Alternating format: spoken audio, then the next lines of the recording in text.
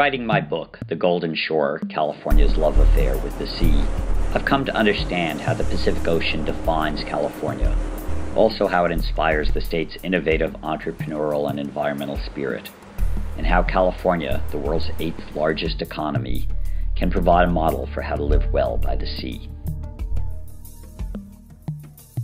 Over the course of 2 years researching this book, I got to take a wild and salty ride of discovery along 1,100 miles of California's Golden Shore, meeting unique watermen and women, and learning why the most populous state in the nation also has some of the most spectacular coastline and marine wildlife. Woo! I'd give about a 7 on that, John. Californians understand that the coast and the ocean belongs to all of us, and because of its wide range of users, California's ocean can never be dominated by a single industry or special interest, but rather is protected by a democracy of interests. The neighboring ports of Los Angeles and Long Beach, for example, are America's 2 largest.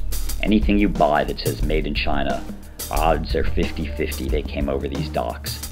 Yet the head of the Port of Los Angeles is a woman of vision who in the last few years has helped reduce air pollution in the ports by 70%, while also expanding their operations. California expanded with the gold rush in World War II, and the U.S. Navy was there for both.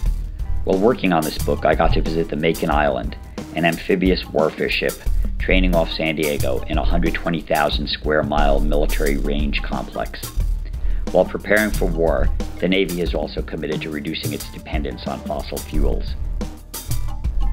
In the future, its young California-based sailors and Marines may have less cause to fight in the oil fields of the Middle East. Say, can you see by the dawn's early light what so proudly we hailed at the twilight's last gleaming? California is also a world leader in marine science. The California Current has been called the Serengeti of the sea.